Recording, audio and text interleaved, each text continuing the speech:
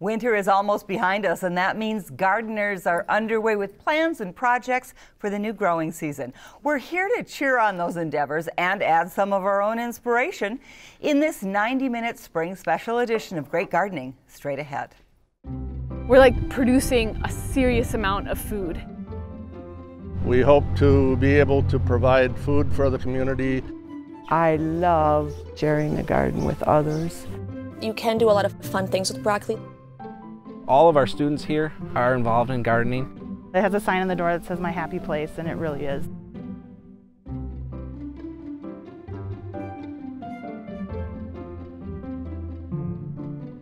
Hello and welcome to Great Gardening. I'm Pamela Fish.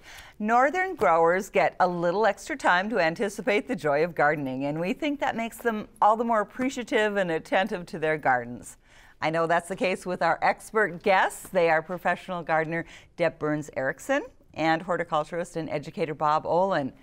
Thanks, you guys, for coming in. Really great to see you again. Our pleasure. Yeah. Well, Deb, I know you've been at work in the greenhouse for weeks already. Right. And Bob, I think you just garden and farm all year long, right? It's in our mind, at least. Yeah, right. We're waiting to get started with anticipation right now. Right. I think, and Deb, tell me again what the temperature was in the greenhouse. It was 88 yesterday. In the greenhouse. This spring has been incredible. In February, nice it's been great for us. Absolutely. It's a nice place to be working, isn't it? It is. I mean, it's sunny and 80. Yeah. I mean, you got your hands in the dirt. Right, lots of that. Don't have to head to Hawaii or anything. Nope. There you go. Well, it is so nice to have you back on the set here. We really appreciate you coming in to help us kick off this garden season. Also with us, our generous phone volunteers. They are the St. Louis County Master Gardeners. Give us a wave, you guys, okay?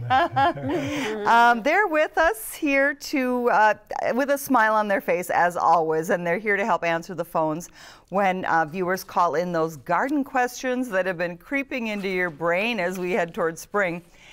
Give them a call, please, at the numbers on your screen. We have 788-2844. We have a toll-free number for you, or you can also email ask@wdse.org, and then that will allow you to send in an email question. Also, you can call in your pledge of support. This is our annual spring pledge drive, so please feel free to do that, but get those questions called in. We're looking forward to them.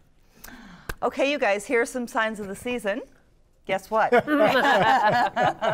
It snowed today. That was this morning, yeah. That was this morning, yes. You know, we got a lot of that this year. Yeah, we like it. Came early. It did, and it's going to quit before we know it, isn't it?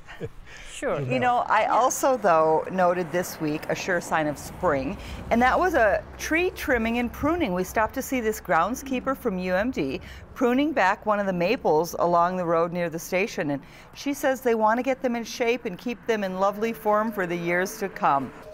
And now is when we should be pruning our own trees, right? Absolutely. It's perfect time. You know, it's relatively mild, and this was considered a dormant prune, which for a lot of reasons is very beneficial for all our fruit trees and all our deciduous trees. So great activity now before we get farther along and things begin to bud. And more warmer temperatures, right? What was that? And more warmer temperatures. We don't want to wait. You don't want to wait too long, yeah. Sometimes that's an issue, that people can wait too long to do their pruning. Yeah, they want to prune when the leaves are about an inch in length. That's a little late, yes. That's a little late, okay. You know, there are several reasons. There's less disease pressure when you prune right now, and then the auxins, as they move around the hormones in the plant. Once you get in the growing season, that interrupts everything. So we really want to get them pruned structurally. Don't over prune. Sometimes, as we saw in the video, a clip or two, looking for just the main structural strength, strong laterals, anything that's crossing. So you don't have to be overly aggressive, but doing a little bit every year and every season makes good sense. Right. And they look so much better. They do, and they'll last longer. A little trim off the top. Right. Right, okay. Well, we want to take a look now at the expectations for the 2020 growing season, and we're going to do that with a review of the kind of winter weather we've had. First of all, early warm fall. That was nice, you know, but what happened in November? Well, if we take you back, and if people remember, we did it that long fall there. It was very, very warm. And then we hit early November. It got very cold suddenly, but then it warmed up the next 2-3 weeks. And if there was any frost in the ground, most of that actually melted. And then we had a sudden snowfall, 24 inches or something, and that stayed with us ever since. So actually we've got some very good protection on a lot of the perennials out there. And I would anticipate snow in the spring just has very little bearing on much of anything. It doesn't do a lot of damage. And getting that snow early like that, we've got good protection. So I'm assuming that our perennial materials have been protected and will come through this winter really pretty well. Right. I'm just concerned a little bit about the rodents and if there's a lot of damage because of all that snow and the ground being so warm, and they did pretty well over the winter. They probably had a good winter. Yeah, they did. As the deer population had a good winter. Exactly. And as probably some of the insects that overwinter in the soil, they probably had a pretty good winter. Right. So, we're going to talk more about that a little bit later, but let's keep looking at the aftermath and what that means. We had abundant snow, like you said, so we're probably going to have a heavy runoff this spring and some high moisture content. Well, maybe not. We had a lot of moisture in the soil, but we didn't have a lot of frost in the soil. As a matter of fact, if I can mention, I had a call from an individual who had some daffodil bulbs that he wanted to put in the ground. And I suggested just take a shovel out there, peel the snow off and see what you got. He called back and he said there's no frost. Put them all on the ground and then covered them up with snow again. And I think he's going to be very, very successful. It's almost as if it was a late fall planting. So the fact we don't have a lot of frost, we've had some good warm days now, very slow melt. So that snow melt, the water being absorbed into the soil, I think we could be in pretty good shape without a lot of runoff. Right. Okay. It's been melting nicely. Okay, how about the predictions from where? Farmer's Almanac, you get some from them, and NOLA? Well, I like to have a lot of fun with that because when we take a look at the season, very difficult to predict a week ahead or a couple days ahead, let alone 2-3 months ahead. So I kudos to the folks at NOAA, the National Oceanic and Atmospheric Administration. They did a pretty good job last year, which they said we'd have a long season, warm in the fall. This year, they're saying we should have average temperatures in the spring, above average moisture. So far, we're seeing that. And then midsummer average temperatures, which for us are pretty good. So we're not seeing this intense heat, average moisture. And then coming into the fall, once again into August, when we're still actively growing, average temperatures, average moisture, which means no drought. Oh, wait a minute, I got to back you up because it says above average temperatures in August, which is when we like to be on the pontoon. So I just want to make sure that that's right. Above average for us might be about 80 or 85 degrees. That's perfect. So we're okay there. Portions of the country are still really in droughty conditions. We're not experiencing that. So we've had enough moisture. As a matter of fact, down in corn country, southern Minnesota, and you're very familiar, family members, lots of moisture in the ground. They really had too much. So they want things to dry down. They do. But this is what I found in the fall of the year. Again, above average temperatures, long into the fall, and average moisture. So I think, looking at some of our later maturing squash and pumpkins and the color that's going to come from the sedums and the other perennials. If these predictions hold true, we're in for a very good growing season. Should be good. I just want to mention, too, that we need to look out for soil compaction, let things dry out, don't plant too early in the spring. That's a good point. I think it is going to be wet. And for the gardener, if you're farming, and Deb comes from a farm family, and I work with a lot of farmers, farm some myself, everyone's trying to push the season to get an early season price on some of the crops. For gardeners, one crop a year is all you need. I would avoid getting in too early. There will be a lot of moisture, and once you get soils compacted, it's very difficult to open that up again. So plenty of time in the season. Give yourself a chance for things to dry down. Right, and there might be some rainfall events, and as we mentioned, insect and disease pressure. We're going to talk more about that later, but generally, great growing conditions. I really think so. I'm optimistic. Be aware of the moisture that we're probably going to get. This is a pattern that's been developing over the last 10 or 15 years. We'll probably get that again, good drainage. But I think we're going to have an extended growing season. Now, remember last year we talked a little bit about the frost we had in June. Oh, right, it was late. It was very late. Very late. June 11th, the evening of. So even though we're extending our growing season, Right. they're not telling us on which end. Right, right. the Not season. necessarily in June. Right. So we had a very, very late fall frost, but we had an early spring frost. So don't be fooled. The weather is still unpredictable, Okay. and we're still in the northern part of the continent here. It's a cool climate to grow in. Okay, great. Well, you know, we're going to move on to something else that's kind of fun. Every year, the Duluth Community Garden Program names a vegetable of the year, and they unveiled the chosen one in early January. Some of our viewers may have already seen this because we thought it would be fun to do our own little story on it, which comes complete with original music. Here it is.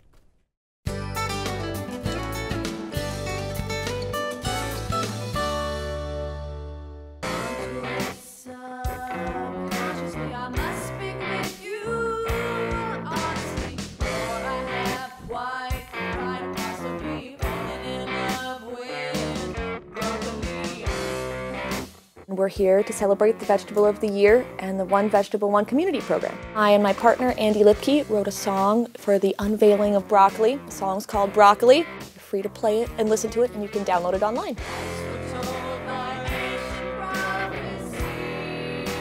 I just thought of every single word I could think of that could possibly rhyme with broccoli and tried to fit that into a song. The vote is taken and secretly counted by garden program staff and finally unveiled on January 1st. Well, we want people to be excited about gardening year-round. As a garden enthusiast, winter is the best time to plant. Yeah, just showing how fun it is and all the versatile different ways that you can use this vegetable.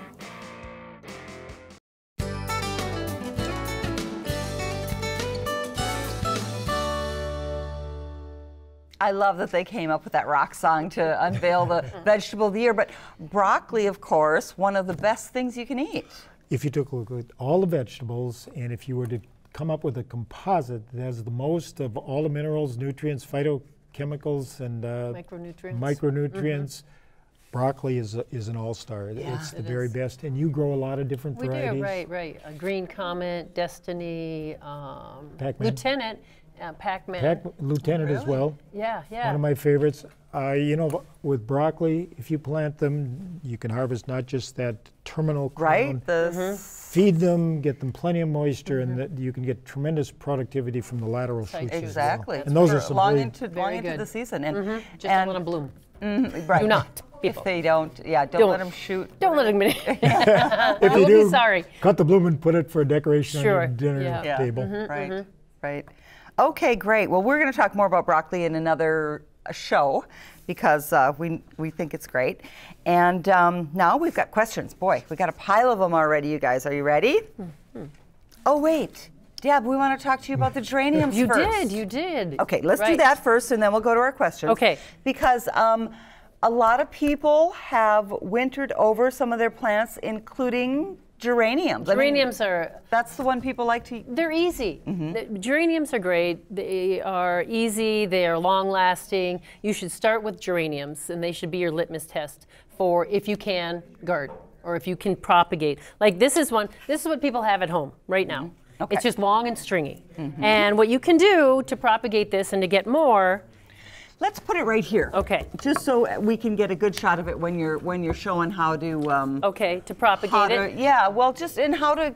Well, you'd want to clean it up. Right. And like I would never cut back more than half when you're really stressing a plant, and that'll get it to break nicely. And you just want to cut above the node, kind of at an angle, so that it won't get disease, and it's a nice clean cut.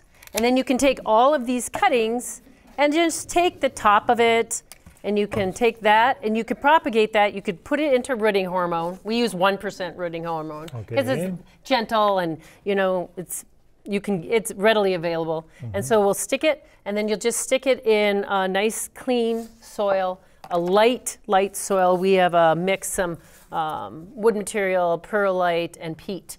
And then it likes a little bottom heat. If you had a heated pad, they do really well. Then you just water it in nicely, and geraniums will root. I mean, it can take 3 weeks, and then But they really don't dry out much. You can mist them when you see them drying or wilting a little. But you want them to get a little bit of wilt so that they start to produce the roots that will give them stability. So then you water this in nicely when you're done. Sure. And then you could start more of them from that one.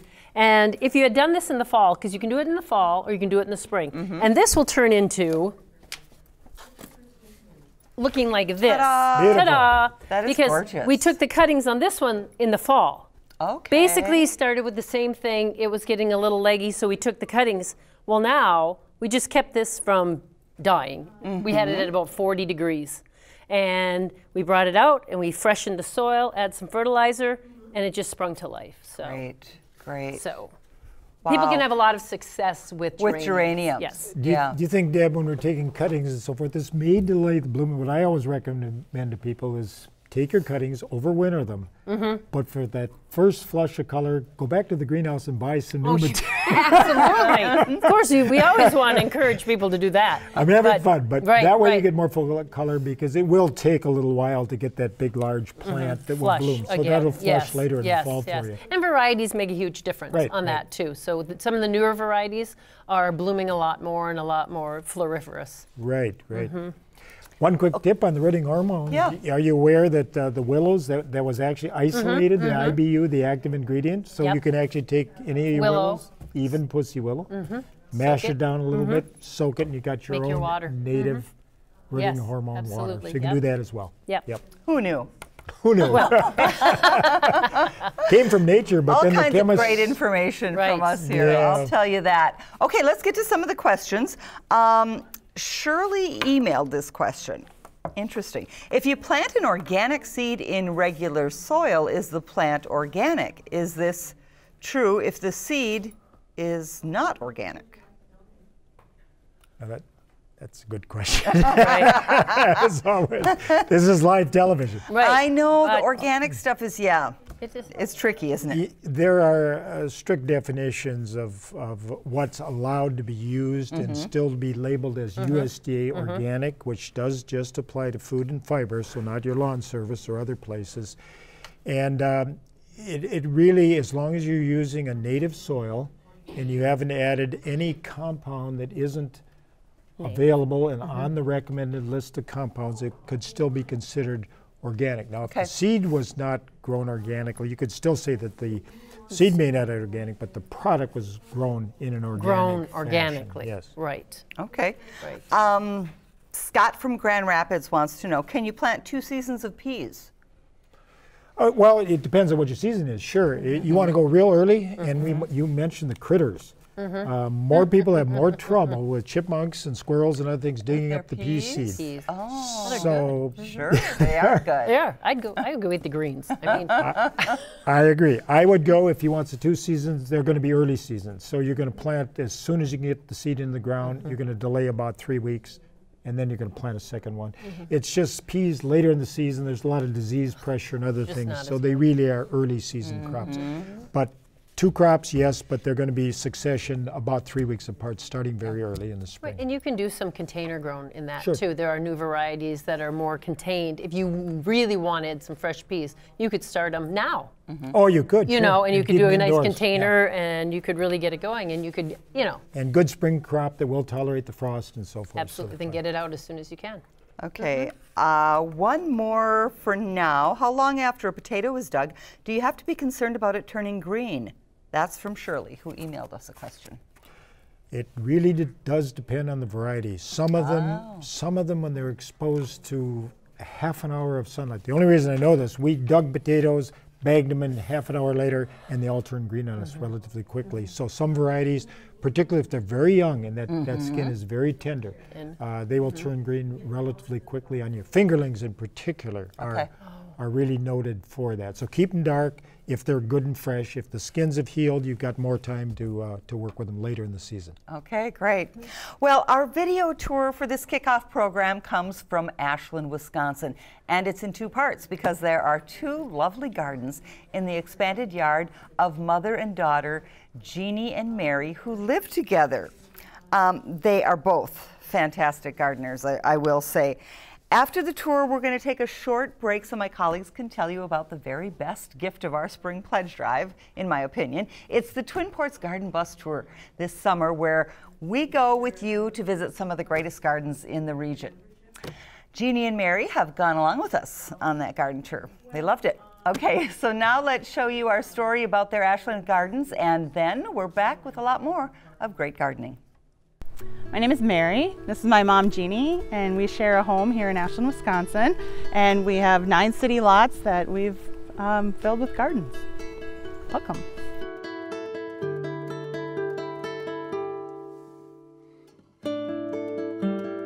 It was my parents' home, and when my father passed away, we wanted to kind of keep it in the family, and he loved gardening. We each have our own spaces. We each have our own greenhouse and garden sheds. We blend pretty well, but we definitely have our own garden styles.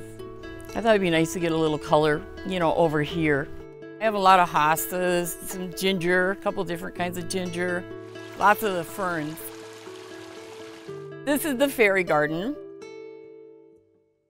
That was a birdhouse I covered with rocks. Fairy garden ended here before, and the little castle was over there, and a friend bought this bridge and she couldn't take it home. So the fairy garden grew. This is kind of the zoo.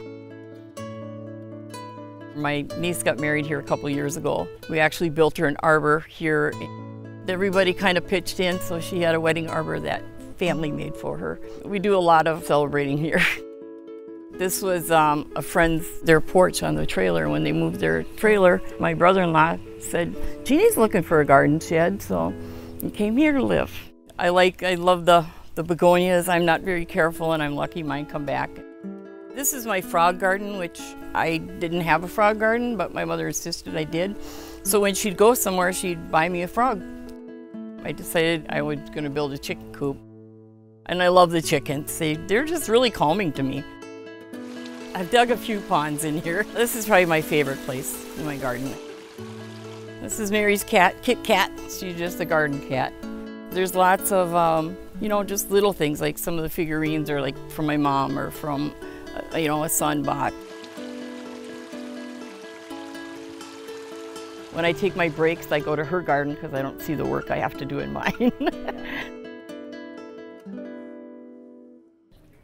Hi, I'm Nicole Stern, and I want to remind you that great gardening only thrives with the support of our friends, collaborators, and members. So please, do your part right now. Water this production of great gardening with your financial contribution, and you'll see it grow into many more wonderful seasons of gardening insights and information.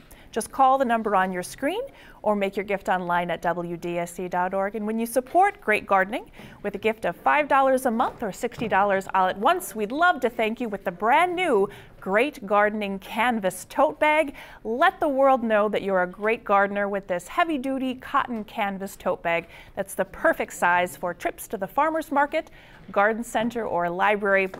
And that heavy-duty canvas wide base and long arm straps will allow you to carry anything with ease, all while showing your pride as a member and supporter of great gardening.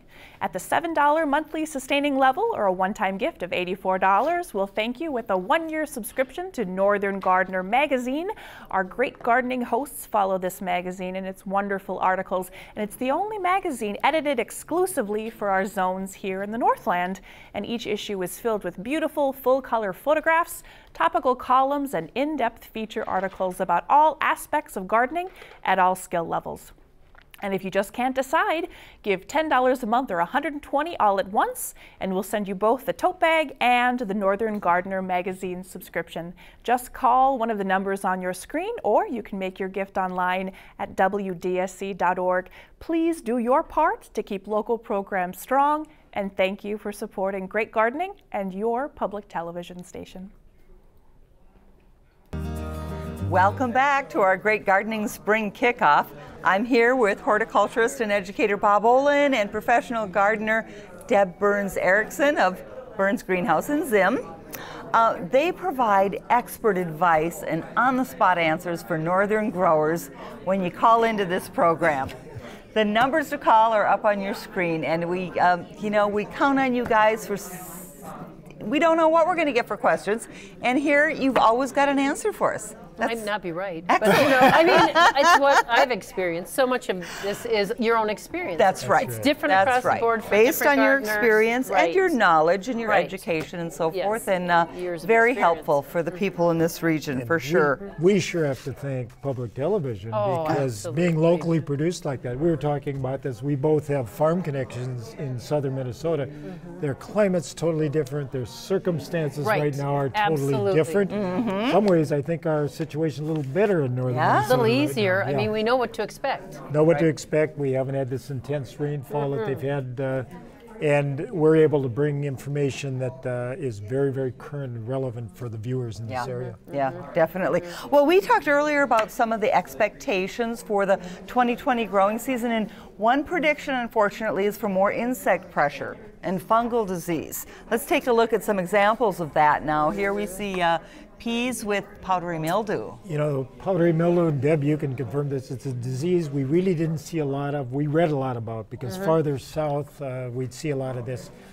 And now we're seeing it, these were peas, and when we had the question earlier about peas, the problem with peas is this very disease later in the season. So it really is a spring, early summer crop as opposed to a crop that you can grow later. We Well, also we're going to see more of that because of the high humidity, dew points, and the rainfall events that we're getting with this climate change. And the same with the fungal disease on the tomatoes. Is that the same situation? Tomatoes were difficult. Field run last year for that reason. We want to keep foliage as dry as we possibly can. But they need a lot of water. Yeah, so really we're going to water down at the difficult, base, yes. and we're going to try to keep the foliage dry. If we're going to water or need to irrigate, it's going to be in the morning, so things have The a soaker chance. hose running underneath if you have hoses. small amounts. Drip lines. And then this may be a case, we do have some fungicides which are labeled and approved. They're different than insecticides and other things and much safer. And many gardeners have had to go to that as an option just to get And the crops variety up. selection again. You know is what, huge. though, Bob, I was so interested when you told me what wasn't susceptible to these diseases is the Swiss chard. Well, this again is observational, but I've seen many, many plots, and here's Swiss chard, which is considered a minor crop here, not out east, Philadelphia and so forth. I've had people that talk about how it's a very accepted green, both eaten raw as well as in so many dishes and cooked. But look at, with all the disease pressure, so many of these beautiful Swiss chard, unlike lettuce and some of the spinach and so forth, which were troubled, stood up just beautifully. That's so it's great. a crop we really need to take. Maybe a little that's bit why more my look mom at. always planted it, and I love it.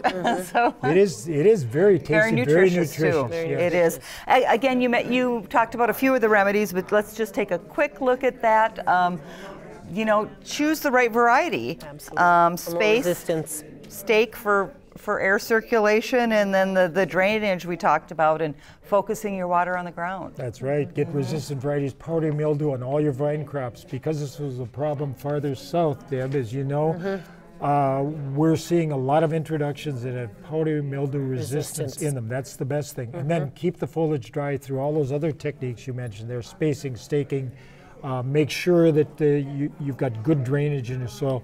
Keep things as dry as you can. Well, and good growing practices. If you have a healthy, strong plant, it's going to be easier for them to resist this too. I believe that if you don't let that plant get stressed, they're not going to get stressed by disease. Right. So you can build in some deterrents into that plant. And just, Really good point. You want to back off on a little bit of the nitrogen. Absolutely. And make sure you got the phosphorus and the potassium because too much nitrogen, weak growth.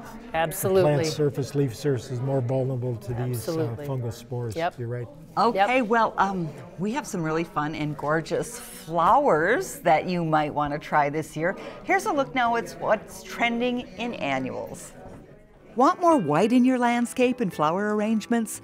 One great choice is the Supertunia Vista Snowdrift, with its showy mass of white that can really fill up a landscape or large container. The Supertunia Sharon is also a vigorous petunia that makes mounds of pink patterned flowers to fill and spill from containers. Both of these are self-cleaning and easy care, so no deadheading needed. The tidal wave red velour petunia is another top performer for hanging baskets and landscapes. The deep, rich color and abundant flowers last all season long.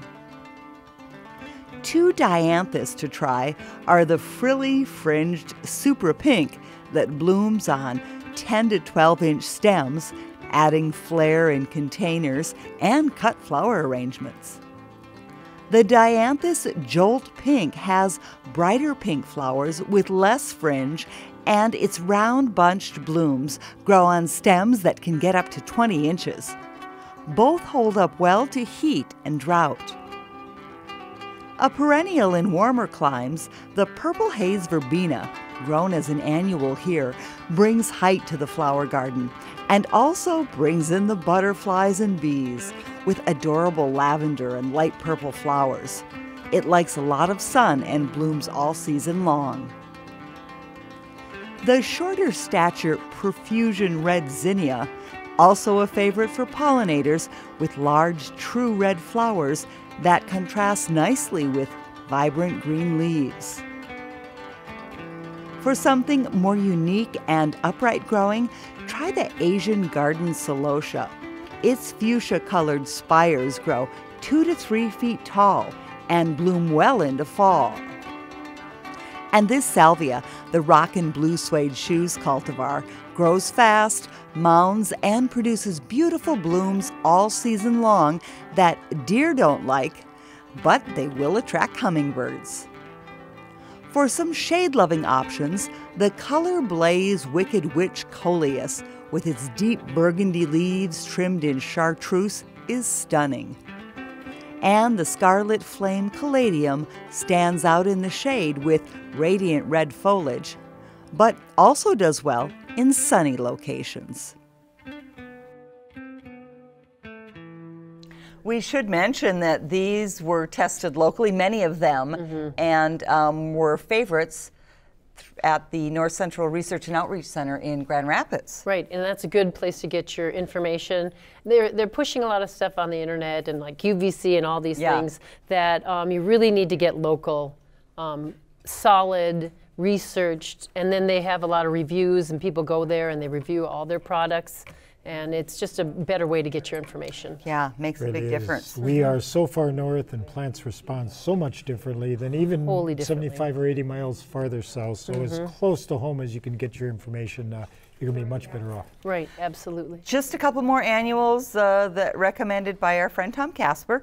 One is the purple vine, purple bell vine that you can put in a basket. This one's growing great on a trellis. Beautiful. And then honeywort or the cerinthe. And I don't know, have you ever grown that one, Deb?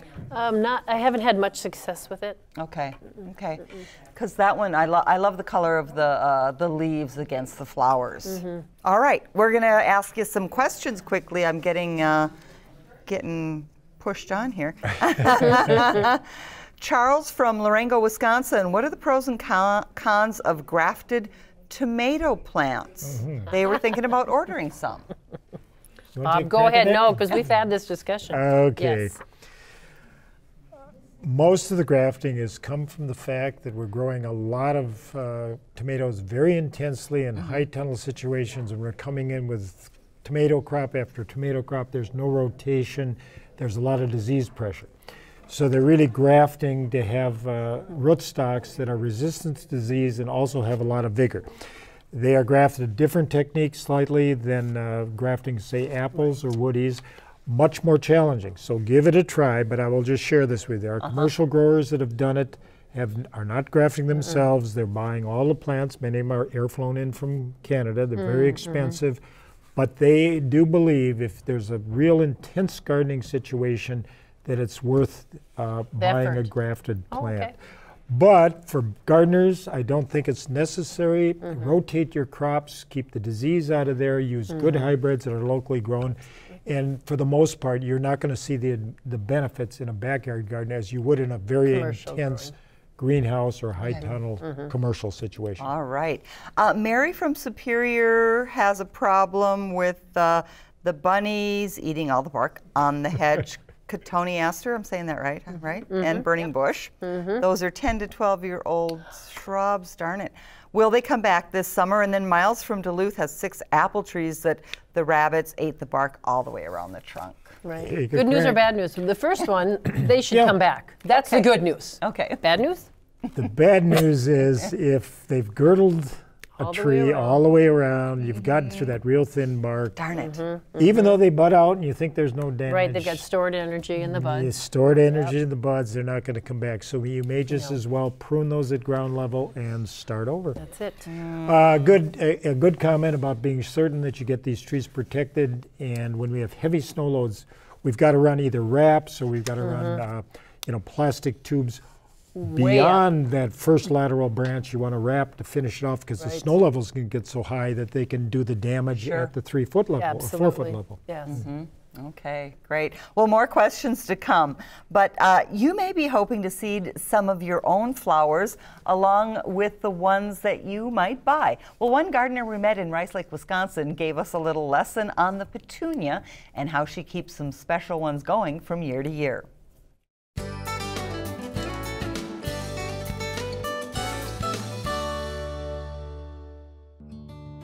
This fall petunia, magenta petunia down here, is Petunia integrifolia.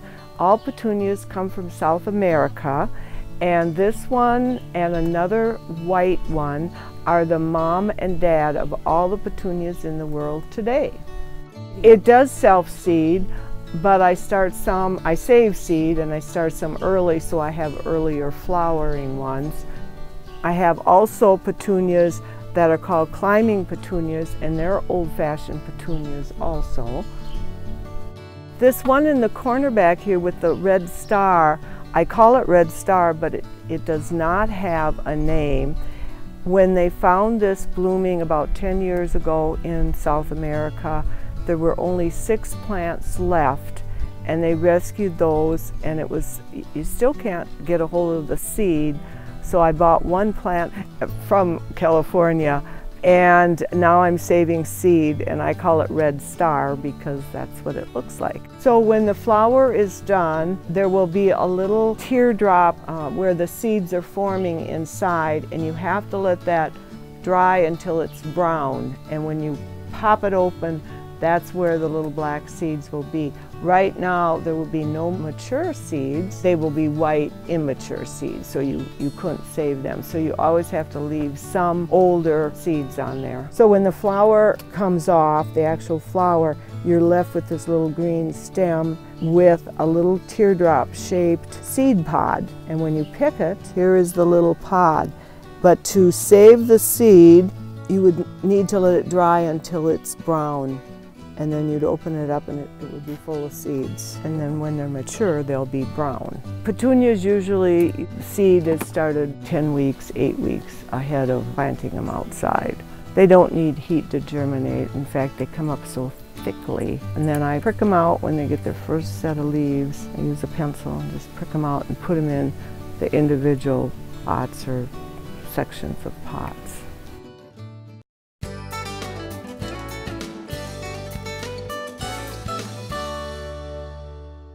Thanks to Marilyn for that information. There are other ways, though, you can get your petunias going. And absolutely. Deb brought some. She started. Right. So about a month ago, we've got little cuttings. You can take cuttings off of one hanging basket. You could take enough cuttings that if you wintered it over, and then you just take the little cutting, you dip it in the hormone, and you stick it in the soil. And this one has 200 of them just stuck in there. And 1 month later, they are, let me see if I can pull one that is fully rooted. And then a month later, you'll have that. Look how nice that works. Nothing to it. Yeah. She's only been doing it for how many years? Yeah, there's few. That in a greenhouse and a little, little propane builder. Yeah. That's true. That's true. But a heating pad and little misting and Right. Okay. There's lots of ways. Yeah. All right. Thanks, Deb. We have some questions now we want to get to. Barb is wondering about the quality of seeds, and she's wondering if there's a difference in the quality from the big box stores versus, say, seed catalogs or seed stores. What do you guys think? Well, absolutely. There absolutely is. My grandfather used to say, those cheap seeds were just what they scraped up off the floor of all those, seeding places. Really? They were. I came across, like your grandfather, at some point, someone that talked about in the seed industry, they package up a little lower quality trade for what they call less critical trade. Oh. And that might be not the commercial people. Is there any way you can know what you're getting, or? Well, The cost. I mean, It's the cost, indicative. Okay. buy by variety, buy from reputable Okay. sources, not no-name. Generic seeds I'm not into really. Right, if you want a right. good hybrid, you will Right. pay the price. Yeah, absolutely. But it's worth every It is. penny If of you're it, going to you know. invest the time into it and you're going to grow it and you're committing space to it, you know? Yeah. And if we take a look at vegetables, when you look at a tomato worth maybe $1 a piece or something like that today, what is another 10 cents for a high quality seed? Right. Yeah. Right. Right. Okay, well, we're going to have to save these questions for our next segment because it's time now for part 2 of our garden tour in Ashland, where mother and daughter put in separate side-by-side gardens, both equally amazing. We'll be back with a lot more of great gardening after this. In the spring of 2017, I moved in with my mom, brought 2 teenage daughters and a lot of plants. We only knew it would work if I had my own space, not only in the house but also in the yard. And so this was kind of an undeveloped part of my mom's yard. It was pretty wet, pretty swampy. So I made a lot of trips across town with plants and rocks, and it was kind of nice to have a fresh slate to start with too though, and I knew I had to do something about the water, so I put in a dry riverbed. I had a lot of hydrangeas, so I kind of put them in first, and then a lot of perennials from there. Yeah, this is a Great Star variety, and it's a tree form. Love the petals on it and the kind of the different look it has. This is a catalpa tree that was in my Uncle Andy's yard in Iron Mountain, Michigan, and my aunt collected seeds, so I started a tree from seed. We moved it here, and it's hanging in there doing pretty well and growing fast. She's made these little bricks too with all her nieces and nephews, names on each one. A lot of this, we call it butterfly weed, but a swamp milkweed. I have a white and pink, and the bees have just been crazy on it this year. It's just been covered in bees. And I was touring a different garden, and I saw she had a lot of like little pocket gardens in her wooded area. So I thought, well, I had that chair. I had actually got it at a thrift shop and painted it purple because I paint everything purple. And so I stuck that in the little corner there. And yeah, it's nice, and I got lights in there. Little sitting area. I have a lot more succulents. Yeah, I'm having a lot of fun with them, and there's so many. I had to figure out a way to get the riding lawnmower over, and it just kept getting stuck right here, so I built a little walking bridge. Wheelbarrow was my grandpa's wheelbarrow, so I think he'd be pretty proud of. He'd be a little surprised of how we've taken over.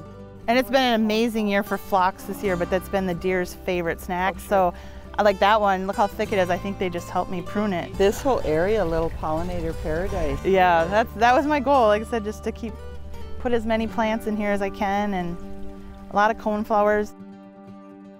So this is my garden shed. About 10 years ago, my brother built it. It's a stick-built shed. And then when I moved here, that was kind of the one thing, other than the rocks and the plants, that I really wanted to make sure that I had here. It has a sign on the door that says "My Happy Place," and it really is. So we had a towing company come and move it. I built the deck in front of it. And then my little greenhouse, it's just a little 8x8 greenhouse, and we brought that too.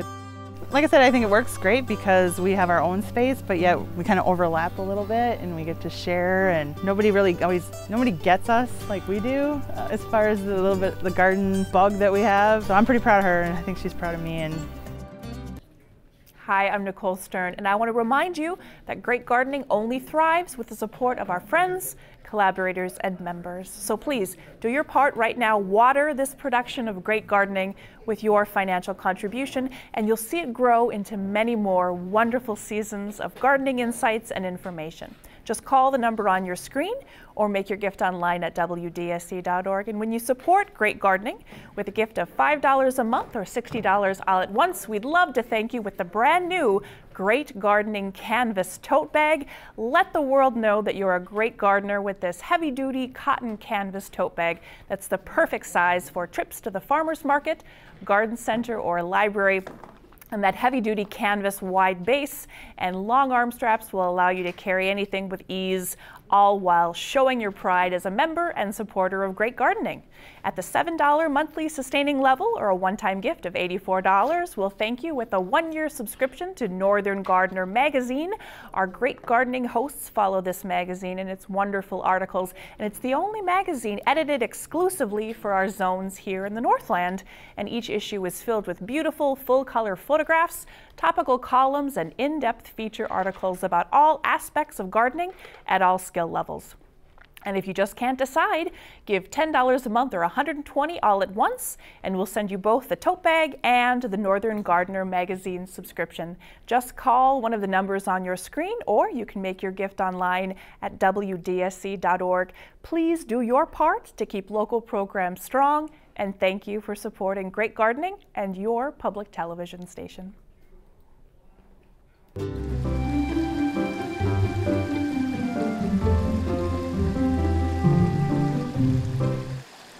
Welcome back. We have more garden plans to make. I'm here with Deb Burns-Erickson and Bob Olin, who really know their stuff and have been growers, what, nearly your whole lives? Probably, I would say. You guys have a wealth of knowledge, and it's knowledge that you're not going to find anywhere else in this neck of the woods. So we are so grateful to have you here with us. Thank you. It was our pleasure. Absolutely. So we looked earlier at what's trending in annuals, but what about those perennial flower beds? Let's take a look at some of the things that we might want to try for perennial planting this year. And this first one, Deb, is one that you had mentioned to me, and it's beautiful. I can't wait to try it. There's so many new Brunera coming out, bigger leaves, showier, longer blooms, just beautiful. Jack Frost, sterling silver, all kinds of new ones, and they're just really nice in the shade, and they bring some brightness to the shade. Right, nice that you can grow them in the shade, yes. The next one is one that is the perennial of the year. Right, the Aurelia Sun King, again, shade, again, something nice and bright in the shade. It will be a brighter yellow with more shade and a little bit more sun. It gets more chartreuse, but it definitely doesn't want a west side, south side at all location. It wants cooler, shadier location. Nice, we've got some good selections other than hostas. Yes, yes. Right, yes, I know. You know, hostas are great, but They're we great. get, There's lots of tired variety. of them sometimes when you can't, you're looking for something else. Something a little unique. Put in the shade. Okay, a couple of other flowering shrubs that we want to take a look at. This one, the Summer Crush Hydrangea, it's a broadleaf, and it's part of the Endless Summer series, but it's a newer one. I've got a bunch of them in my yard that were planted late last summer, and I'm really anxious to see how they turn out. How they bloom. They're supposed to be. How they bloom is how the they big bloom, deal. They'll probably winter well. Yes. It's when and if they'll bloom. As Deb knows, we're really fortunate. One of our premier wholesale growers has introduced the Endless Summer series. The Endless Summer originally didn't necessarily bloom, or it's been difficult to bring it to Right. This is a newer one that's supposed to do better. But what they've got is they've used that name for a whole series now. And so many of these follow-up hydrangeas are spectacular, better than the original in many ways. Yeah, well, there's a spectacular I'll take example. pictures of mine and let you know. And then, of course, we want to mention the Cherry Frost Rose again, because Julie did a great job. My gosh, I saw it in a garden, a few gardens last summer, and it was gorgeous. Kudos to Julie Overham, Yes, absolutely. local grower, master gardener. Dedication. Dedicated, wanted the one introduction.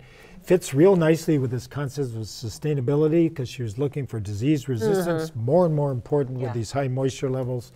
And kudos and congratulations to Julie, the spectacular contribution. Yep. And the other thing we want to mention is you can put your perennials in pots and make it's just a great idea. Easy, and it's good control. You can control their moisture, you can control their location, and you can add, like that's a shade one with the heuchera and hosta, and you can add in a shade annual if you want some flower color. You can put a begonia bulb, put a begonia, impatient, you know. And no weeds. And no weeds. That's right. That's exactly right, Bob. How are we going to get our exercise if we put everything in containers? Love it. By moving those containers around. That's right, that's right. And Deb was so kind to bring in a couple examples of the Bruneras. And then the Sun King. So people, if you put the Sun King in, then don't be surprised if it takes longer to come. Sure. Because these guys have been growing all at the same temperature. They were in the greenhouse without heat all winter. Well, the Aurelia Sun King is much farther behind. These are almost to maturity right now.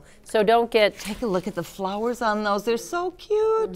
They look like little forget-me-nots. Yeah. Yep. And how long do they flower? Well, you let them flower. They're going to flower 2-3 weeks, depending on temperature and how fast they'll blow. But then if you give them a nice little haircut, take back the flower a bit, you could get another flush of them later. Just don't let them go to seed and get the flowers off before they do. Okay, let's take some more questions, you guys. Joe from Cloquet is wondering, what's the best way to trim Arctic willows? They're about 4 feet tall. Well, Arctic willow, you can just... Anyway. That's right. Do what you want. You do whatever you want to Yes. it. You shape it, you can cut it, it'll flush nicely. You could divide it, you know, if you wanted to have more. Willows really regenerate very, very quickly. And they're take a lot of beautiful. That cuttings. Arctic willow is beautiful, like a coral blowing in the You wind. know, we talked about your rooting hormone. We talked about the fact that the IBU is a natural From the component willow. of willow, and that may be the reason they come back from aggressive cutting. This is one situation where you don't have to be too concerned Not about at cutting all. back to No. a bud or cutting back to another stem. Not at all. You can just give them a haircut. Absolutely. Well, of course, a few of our questions are about how things fared over the winter. Joanne from south of Ashland has a 6-foot-plus PJM rhododendron, 20 years old and buried under the snow. It's lying down. What kind of damage might she expect from that? And then another rhododendron bush question that was eaten by deer. So we're wondering, is that going to come back? Should I prune it back this spring? Wow. That's from that Jean. laying down one. That's snow damage. Yeah, PGM, but they'll come and, you know, they bloom so late in the fall that there's really an opportunity for them to come back, and I think that one's going to actually be okay. I think so, yeah. It's heavy ice damage rather than snow damage that really creates most of the injury. Incidentally, the PGMs have been gorgeous. If you don't have, they've been in our landscapes forever, but I've never seen them so beautiful, and I think it's these long, warm falls. So if you and don't setting have good bud and if bud you- protection. That's right. If you don't have one in the landscape, it's definitely worth Yeah, easy definitely. care Oh, absolutely. and spectacular. Spring color. She's going to be okay with her PGM. And the other damage from, was it Deer? deer damage? Deer damage. Deer damage. That depends. We got to train those deers. They got to come to our pruning classes. So if you're going to prune it up right. That's right. We really don't know. You have to wait and assess. I think and then Right, Well, see what prune 'em up. buds The they got. follow-up and- question was, should I prune the deer damage away? Wait. Well, yeah, you what don't know if that- the deer are still around. Okay. But it would be a good time to prune before the buds swell, I think, to clean things up a little bit. But there's still, it's going to be a lot of deer pressure as long as there's still snow on the ground. So I wouldn't prune too early because you may wind up getting them to prune again for you. Oh, man. Oh, that reminds me. I covered mine. I have new ones. And how long do I keep the burlap on them? Burlap's a great thing to cover with, right? And I would say certainly until the snow melts. I think that's fine. Oh, okay. The big thing is Mid-June? The big thing is Early July? yeah, We could got a lot be. of snow. There's so much deer pressure, and until they've got an alternate source, you want to keep them protected because Right. burlap protects both from the winter injury as well Right. as the deer injury. Okay. Stanley from Duluth has a 6-foot-tall apple tree. Again, this one was buried and bent under the snow. What can I do to straighten it in the spring? Is that possible? Well, I mean, you could insert a pipe. I mean, there's been a lot of that, taking a conduit, you know, like a half inch to inch, putting it in straight next to it, and then trying to slowly tether it up. Yeah. And slowly straighten it up. And then you just tighten it, you know, to get it to come back up. And then you can leave it on there, you know, for quite a little while just so that that doesn't happen. Not tight on it, you know, but It's a good approach. I've used a similar approach myself. I put a peg in the ground, run a cable. Now, when you're attaching the cable, you don't want to cut it in, so you want a piece of carpet or something, and then a turnbuckle. Pull it up, crank it, pull it up a little further, crank it until you're vertical again. Yeah. So you definitely can bring that back. Yep. Okay, great. Well, each week during our regular season, we like to feature photographs of flowers and plants sent in by area gardeners. We call it Grow and Show, and here are some of the pictures, from folks who grew great gardens last year. Amy Little loves the bright blue beauty of the morning glory flower, a pot on the deck teeming with coleus, and the unique shapes and colors of lily flowers in her gardens in Gordon, Wisconsin. Michelle Hadley has pots that are hanging and pots that are perched, filled with an array of the flowers and colors of the season. Judy and Mike Morrissey grow bright pink and two-tone pink phlox among the burgundy monarda, where a stunning pink lily also makes its home. Mormonarda and delphinium stretch to the sky nearby. This fringed purple poppy is a standout too. Judy says the dragonwing begonias are among her favorite. And it seems the cosmos call in monarch butterflies to land and eat from their brilliant blooms. And what a treat to eat strawberries like these, grown by Frank DeMengi in Cloquet, who says they had a bumper crop last spring.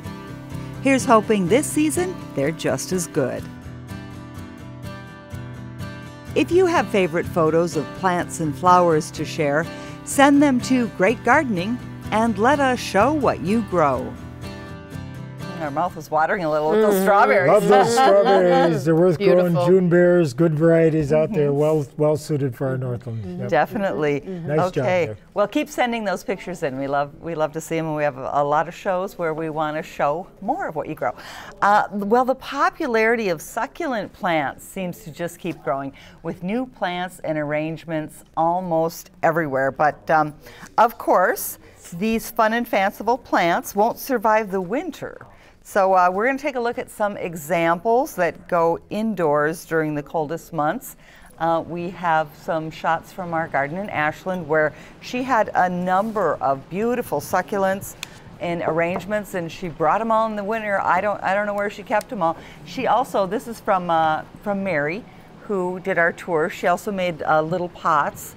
And she made me one. You'll see it because it has my initials on it. It's coming up next. But yeah, some gorgeous succulents that really just are nice to be sitting around in the. Yeah, isn't that great? Yeah, great. Yeah, still looks good. It's up in my office, but What needs a little. succulents were the P and F made out of? They were. I bet they're very durable. They are. Yeah, look very those look really good. Really They're good. still in perfect condition. Okay, so now we want to talk to Deb Okay. about.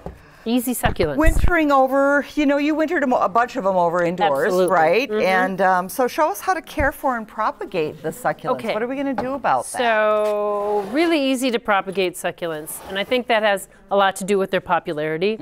So like on this one, Dorianthus candy, you would just take the cutting. This is taking a cutting. You don't even need the rooting hormone, and you can just place it in a nice light soil like that, and then this is acacia, and just make sure everything is well watered before you take the cutting. Okay. And then you just Pinch take it a off, cutting. just right from anywhere? Anywhere, honestly, because it's just going to grow roots. Okay, And then- can you hang on to that? And Yeah. I'm wondering if we can get I don't know, can we get a shot of just how like Easy. it's just a little broken piece. Right. And We just stick it stick that end right into the dirt. right. A nice light cactus soil is available. Just a really light porous soil.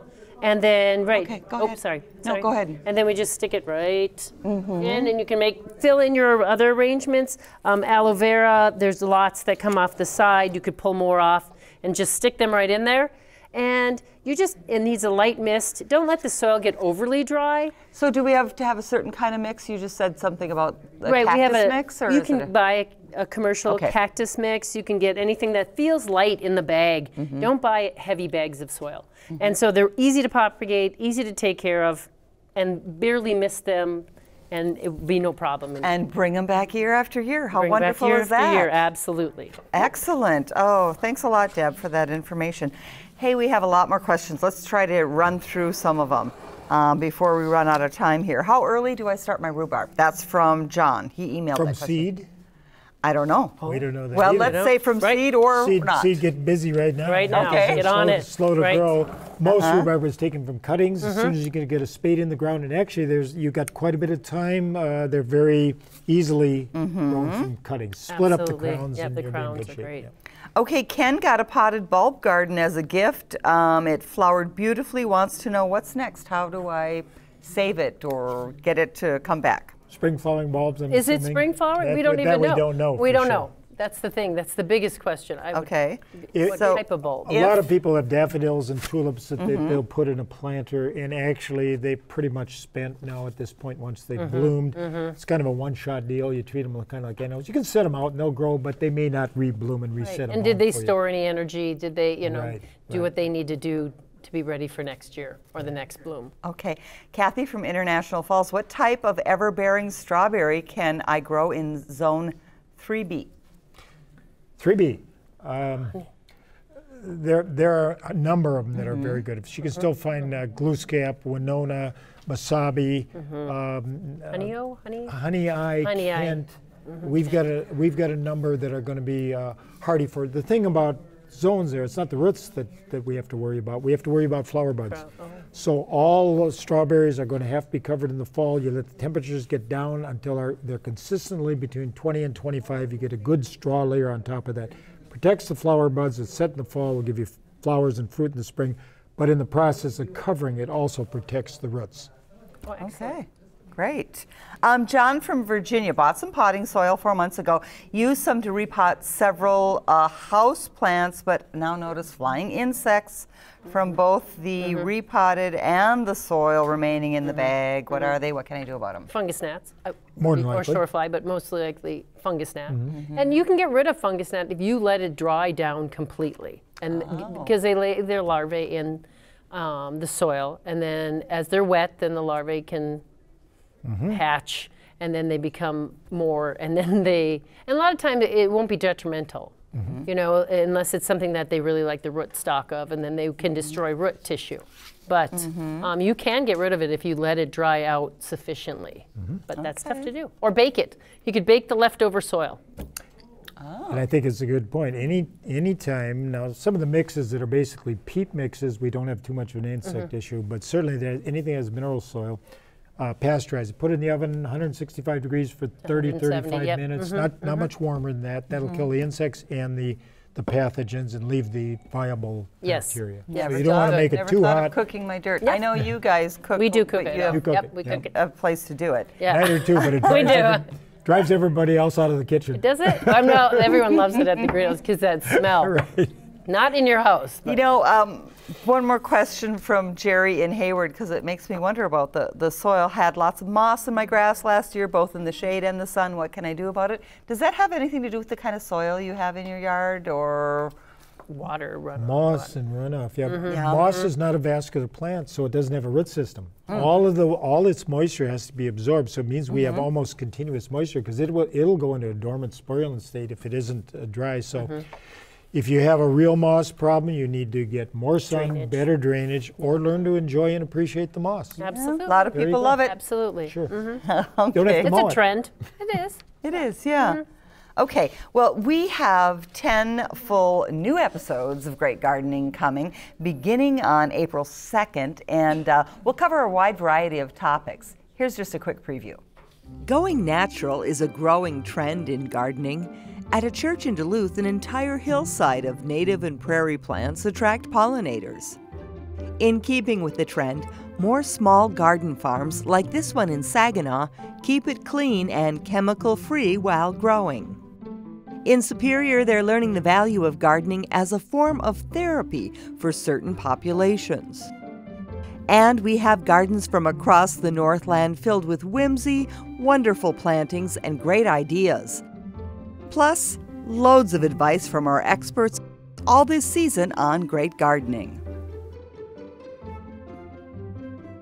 All right.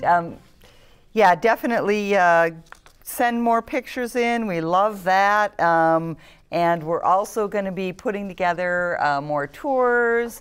We have just a lot of fun stuff that we got to do last summer and into the fall that we'll be putting on the air in the coming season. So. Great. Be fun to talk about. We have one item on our calendar to talk about, Bob. That's the Spring Garden Extravaganza, Saturday, April 18th.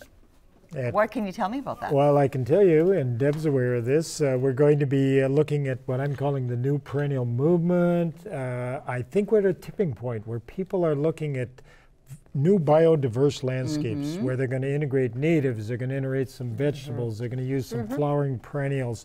A little bit less lawn, bee-friendly lawns, and we've got Michael Hagert, who's one of the foremost individuals on perennials, ran a big perennial business, used to work with the university, and he's an expert on it. Is it too early to register for that? It is just a little bit early, but when we get into the first week in April, we'll bring you everything. Okay, great. Thanks a lot.